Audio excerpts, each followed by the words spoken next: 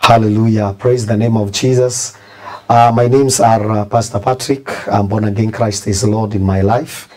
As we pray so that we may have to hear the word of the Lord this morning in the name of Jesus. Father, in the name of Jesus, we bless thy name. Thank you, Father, because of thy power. Thank you, Jesus, because of this morning.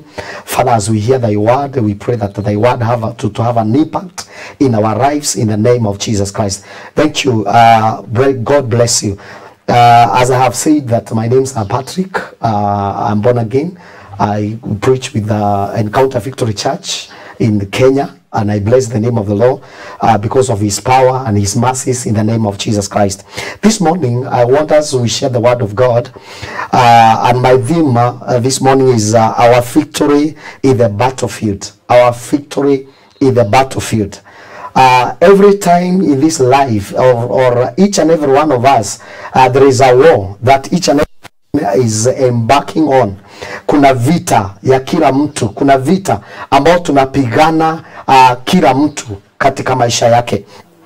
Na maandiko inasema kwamba katika in the book of Luke chapter 14 verse 31, the Bible says, let me lead. The Bible says, but when you give a feast, that is Luke 14, 31,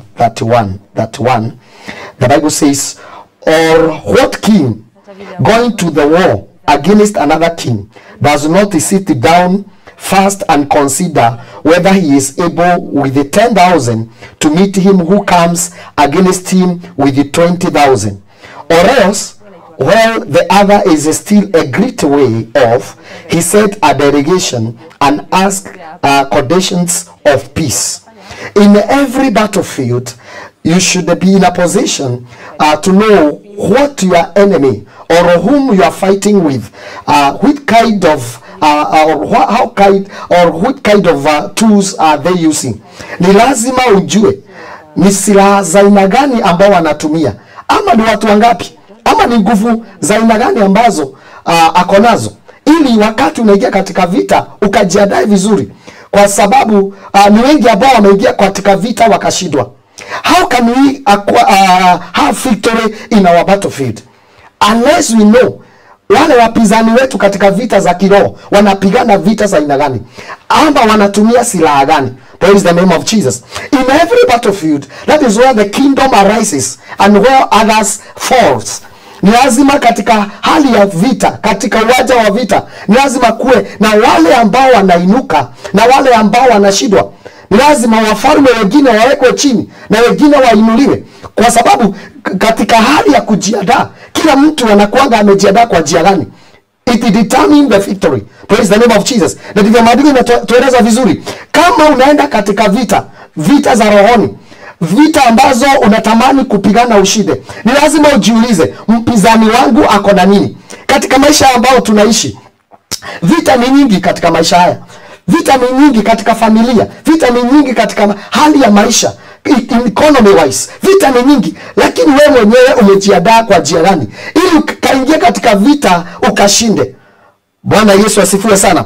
For the weapon of warfare is no carnal. Ndio maandiko inasema, kwa maana vita vyetu si za mwili, vita vyetu ni za roho. Vita vyetu zinaingia katika anga ya rohoni. Ili uweze kupigana vita ushinde, ni lazima ujieleze ama ujipange vizuri, ili ujue nikiingia katika ile vita nitashinda aje. Nikiingia katika ile vita nitaenda kuangamia ama ninaenda kushinda. In every battlefield, there are those who goes there and never come back because maybe they suffer a casualty. Praise the name of Jesus. In every battlefield, there are those who suffer. There are those who comes out of that place in a victorious way. Praise the name of Jesus. That's it, vizuri. Preparation is vital. In every battle, preparation is very vital, because many people just engage in warfare without preparation. Praise the name of Jesus. As a Christian, what should you do? As a Christian, how do you go wage the war? Or how can you wage the war in the light way, in the light manner? Praise the name of Jesus. Hallelujah. The Bible says in the book of Matthew chapter 11 verse 12, the kingdom of heaven suffereth the violent, and the violent shall take it by force. In every battle it is violent. Nothing that comes just come. No, it is you wage war to fight it. You wage war until you win something. The kingdom, this is the kingdom. The things of the kingdom is not the physical things. It is a spiritual. Praise the name of Jesus. And one has to prepare for this. Because when you fail to prepare, you suffer the casualty. The Bible says when Saul engaged David in the battlefield, the Bible says that David was prepared for it. So when Saul was losing, David was winning. Wakati alikuwa anaisha, Daudi nani kuinuka alikuwa anainuka.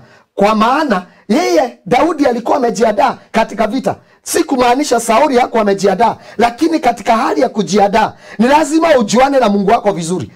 So you cannot wage war unless you know who is your God.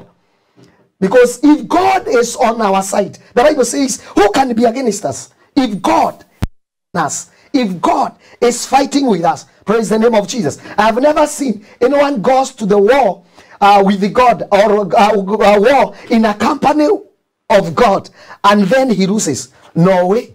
Because the battle does not belong to us. The battle belongs to God. I don't know what you are passing through this morning. I don't know which kind of war you are engaging into. But what matters in our lives is God with you? Because if you go with God, praise the name of Jesus, he is the master planner of every war. He is the one who stands with us to fight with us and give us victory. Praise the name of Jesus. So when David engaged in his war together with God, the Bible says, and he came and Saul was losing when David was gaining power each and every time. Praise the name of Jesus. Ukienda na Mungu kila wakati utakuwa unaingia katika ushindi. Ukienda na Mungu hata kama vita inakaa gumu kiasi gani, ni lazima uweze, kwa sababu si wewe, ni Mungu. Bwana Yesu asifiwe sana. Si wewe.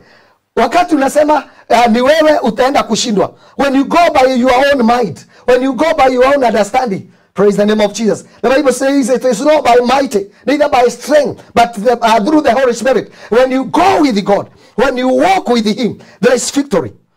Praise the name of Jesus. Hallelujah.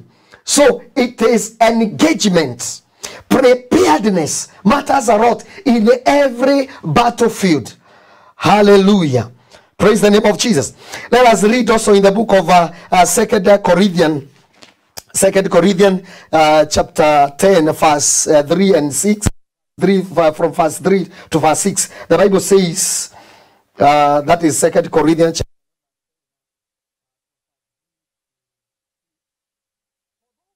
In the flesh, we do not war against the flesh.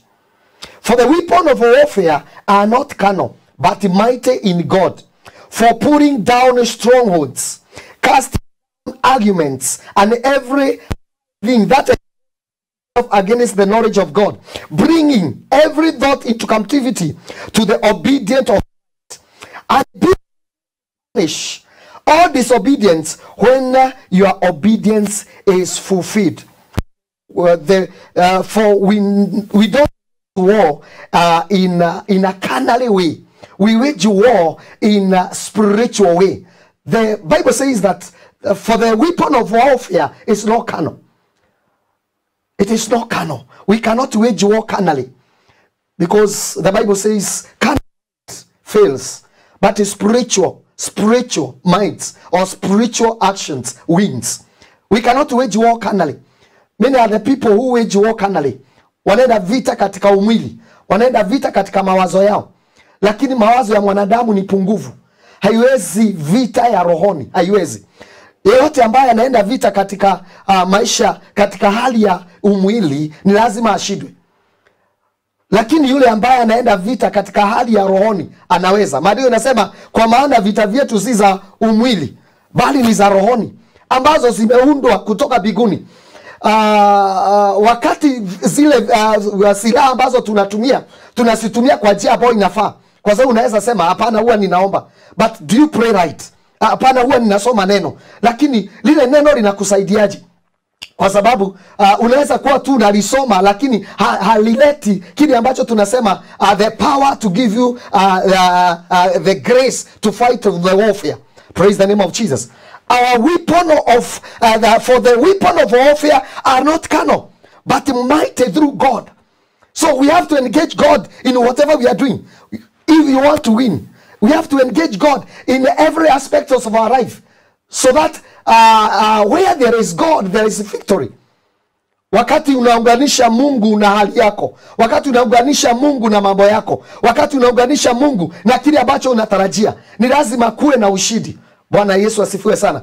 Kwa maana Yesu Kristo, hali yake ya kufa, alikufa ili atuletee uwezo. Mwanadamu ni mdhaifu bila Mungu. Mwanadamu hawezi bila Mungu. Kwa hivyo wakati Yesu alikufa, Maandiko yanasema for this reason the Son of God was manifested to destroy the powers of darkness, to destroy the kingdom of enemy.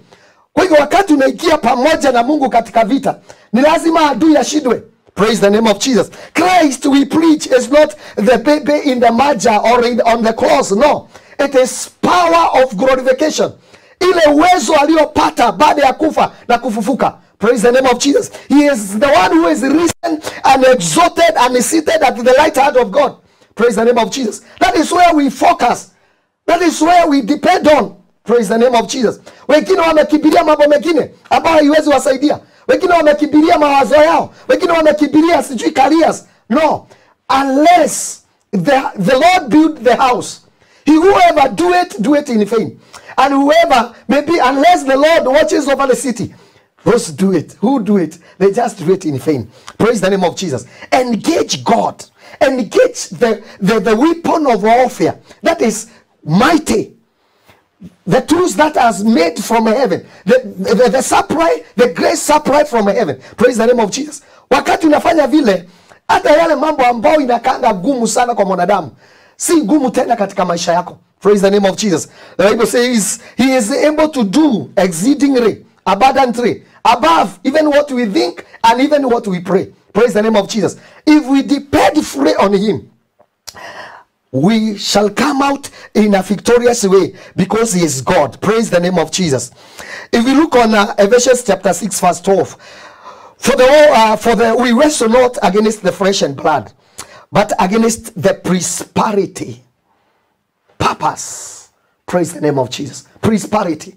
Kwa maana vita vyetu hatupigani katika mwili na damu, lakini tunapigana na maroho na maufarume. Bwana Yesu asifiwe sana. Kwa hivyo katika hali ya kupigana na zile gome, inaweza kuwa ni gome za kijamii, inaweza kuwa ni gome za territory mahali unakaa, inaweza kuwa ni gome ya maisha, mambo ambayo inakaanga ni ngumu sana kuyaangusha. Bwana Yesu asifiwe sana. Wakati mwingine kila unapata mtu anajiuliza, okay, kila wakati nikiingia katika vita huwa ninashindwa. Huwa ninashindiwa wapi? Hallelujah. Ni lazima uelewe ni aina gani ya gome ambazo unapigana nazo. Maandiko inasema kwamba for the way we wrestle not against the flesh and blood, but against the prosperities, against the powers, against the rulers of the darkness of this world, against the spiritual wickedness in high places. So ni vitu ambazo ni zito kupigana nazo. Hallelujah. Kwa hivyo wakati tunaingia katika ile vita, lazima tujielewe vizuri. Na lazima tuelewe ni nini tunapigana nazo. Kwa sababu ni wengi ambao wameangamia katika vita. Ni wengi. Kwa sababu when you encounter or you fight against a prosperity is a well structured kingdom of darkness. A prosperity ni kitu ambao kinakuelewa, kinaelewa uzazi wako, kizazi chako, kinaelewa watoto, kinaelewa umetoka wapi na unaelekea wapi. So it is in a position to stand and fight you. It is in a position to take advantage of every weakness ambayo inaweza onekana katika maisha yako. Hallelujah. So it is very important. Vile unaingia katika vita determine katika ile vita. Bwana Yesu asifiwe sana. Vile unaingia katika hali ya kupigana, it will determine vile unatoka katika hali ya ile vita. Praise the name of Jesus. Hallelujah. Kwa sababu Kama ni ngome tunapigana nazo, ni wengi ambao wameumia na wamekufia katika zile vita. Kwa sababu unless you understand, wale wanajeshi wakienda katika vita fanya kitu inaitangwa physical survey. Hawezi ingia tu kuingia. Lakini anasema okay, ninataka niingie kwa maombi, niombe kinyume cha kitu, niombe kinyume cha sababu fulani, lakini utajiuliza na ilianza wapi? Kwa sababu kila kitu ni lazima kiwe na mwanzo. Ili ukielewa ilianza wapi, utajua ilianza wapi. Praise the name of Jesus.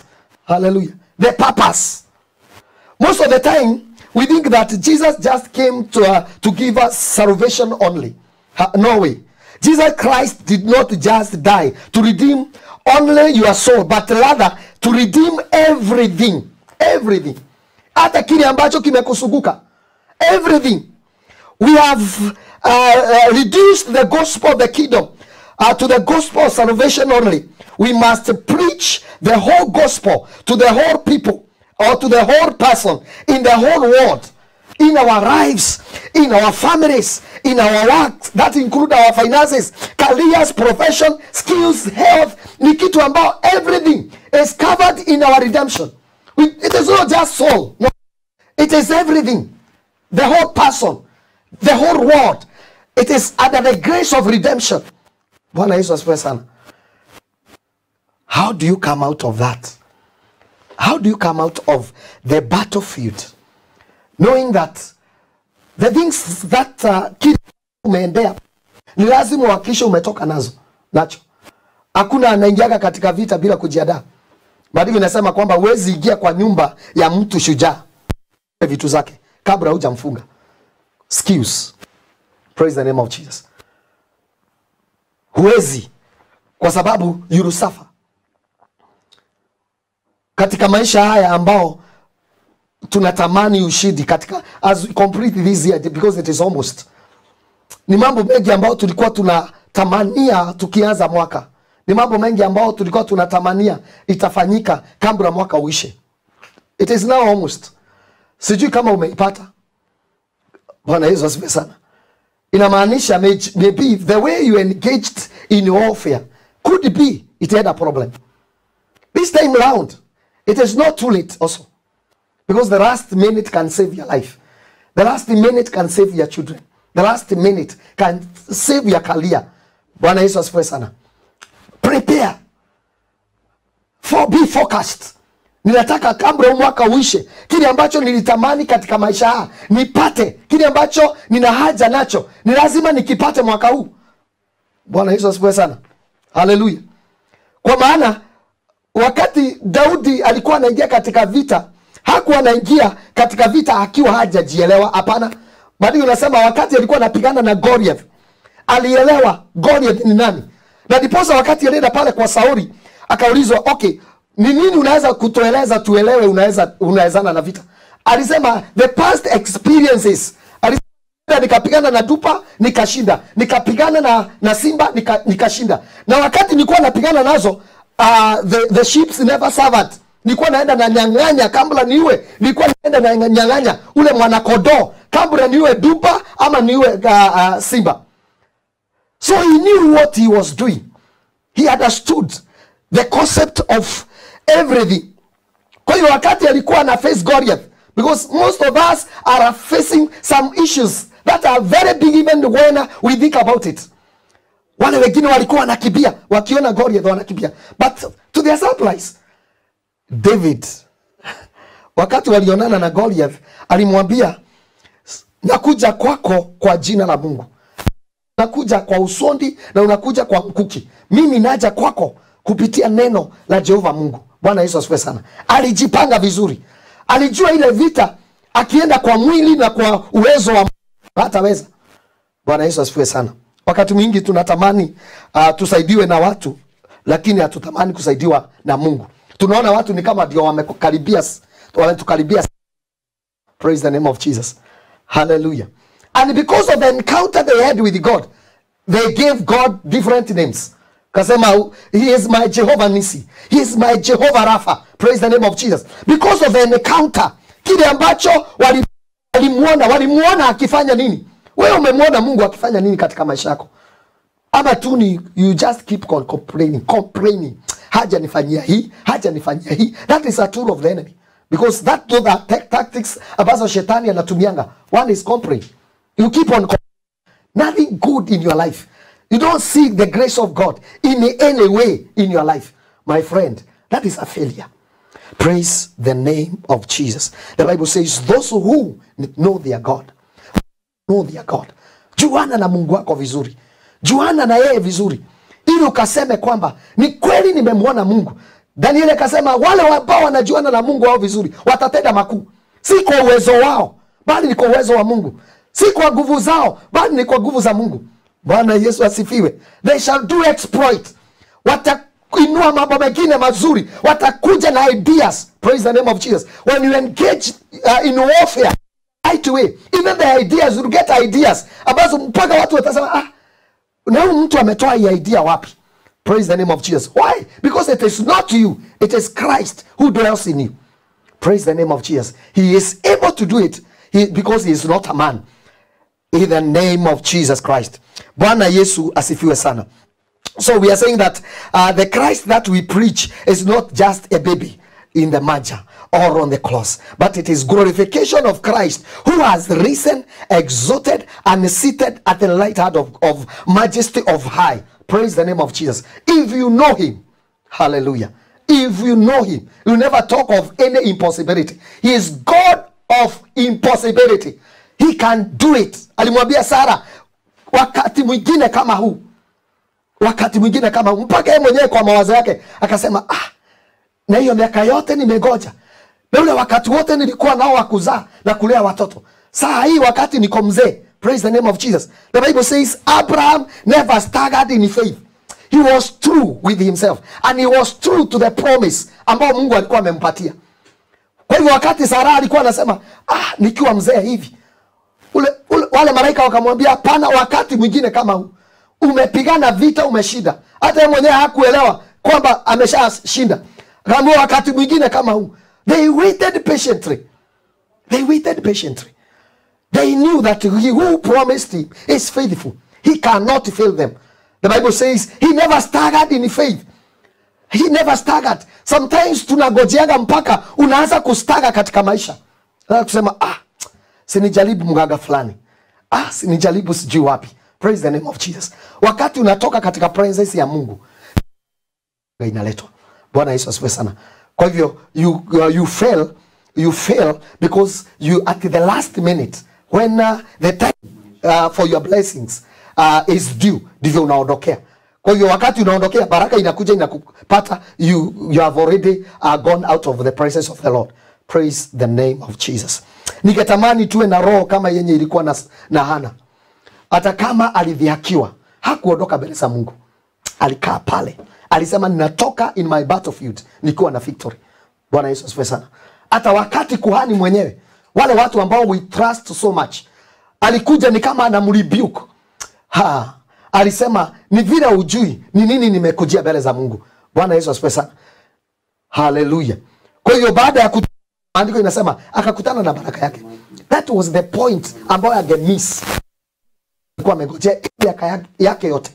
Kuna mtu ambaye anaondoka tu kidogo, baraka yake inafika. Inamaanisha nini? Aliingia kwa vita lakini hakuweza. Aliingia kwa vita lakini akashindwa. My listeners, it is my prayer, humble prayer. Hallelujah. That you come out of your battlefield with blessings. You come out of your battlefield with the victory. Doesn't matter. Hata kama ni magonjwa. Maandiko yanasema kwamba kwa mapigo ya Yesu tulipata uponyaji. Hata kama ni gani. There is a name that is above any other name. The name of Jesus. It is above any other name. Praise the name of Jesus. So when you focus, useme kwamba ni kweli, ninajua usito ya magonjwa haya, ninajua ukali wake, lakini aliye ndani yetu, ndio maandiko inasema, aliye ndani yetu ni mkuu. Hallelujah. Aliye ndani yetu ni mkuu kuliko aliye duniani. Hiyo ni ya dunia. Unless uko duniani, ondoka basi duniani upate ushindi. Ondoka duniani upate kile Mungu amekuahidia. Praise the name of Jesus. Kimawazo. Hallelujah. The spirit that is in us is not a spirit of fear. We cannot fear. We cannot. Praise the name of Jesus. The cost of the cross is not in vain. No way. and it will never. Hallelujah. Praise the name of Jesus. When you know how to go about it, you shall win it. Akatoka pale akijua kwamba aliambiwa kile ambacho umekuwa ukiomba mbele za Mungu, enda ukakipate. In the name of Jesus. That is the victory. That is the victory that we have in God. Hallelujah. So be strong. Be strong and courageous. Despite the waves of this life. Be strong and courageous. Hallelujah. It is not over until God says it is over. It is not. Praise the name of Jesus Christ. Hallelujah. I know the economy is tough. I know there is a lot of hardships. Praise the name of Jesus. People are under stress. They don't know what to do. Hallelujah. But let me tell you, in the midst of everything, God is there. In the midst of our storms, God is there. In the midst of our challenges, God is still there. Hold on. He has not failed, and He will never fail. Praise the name of Jesus. We bless the name of the Lord in Jesus' name. We glorify the name of the Lord. And amen. For that word. Amen. It was powerful. Despite the situation, oh yeah, we be strong in the Lord. Oh yes. The Bible says that we be strong in the world because the Lord has conquered. Oh yes. Oh yes. So we are delighted and thanks for finding time for us. Amen. And even coming to share the word of God. Thank you. The word of God is powerful. Oh yeah. It is equal to God Himself. Oh yes. And we thank the Lord who always gives us an opportunity to listen to Him. Oh yes. How wonderful it is to listen to the word of God. Oh yeah. You know, we listen to stories, we listen to so many things, but one moment listening to the word of God makes all the difference. Oh yes. So we thank you, Pastor Patrick. Thank you. And even when you call you next time, oh yes, we pray that you still come. Oh yeah. So that you can come sure and share the good news of the name of the Lord. Oh yes. The Bible does not contradict itself. Sure, it's sure. the true word of God. And when we turn to the word of God, oh yes, we have all the answers to our problems. Oh yes. So we thank the Lord Oh because yeah, giving us an opportunity to listen to what He wants us to hear. Sure. That is everything. Actually, that is all we need in this life. Even Jesus Himself said that a man cannot live with bread alone, oh yeah, but with every word that cometh from the mouth of Sure. God. Sure. So every word that is spoken by God Himself is God Himself. Oh yeah. And we are thankful, and we ask you to pray for us so that. Oh yes. Okay, let us pray. Father, in the name of Jesus, we exalt Your holy name. We know that You are our God. You faileth not. When we wait upon You, we shall never be disappointed. The Bible says You are our God and our Savior and our Redeemer. We declare in the name of Jesus Christ, let Thy word has an impact in us. Let this word transform us in the midst of our storms, in the midst of our challenges. Father, we look unto You, the author and finisher of our faith. We bless You and we exalt You. In Jesus' mighty name we pray. Amen. Amen. Amen. Thank you. Thank you too for coming. Thank you. And we appreciate your coming. Thank you. We are going to take a short break. The next moment you're going to have a testimony hour. The hour we listen to what God has done to His people. So we are going to take a short break as we listen to the song that says Ancient Words. Stay tuned. God bless you. Amen.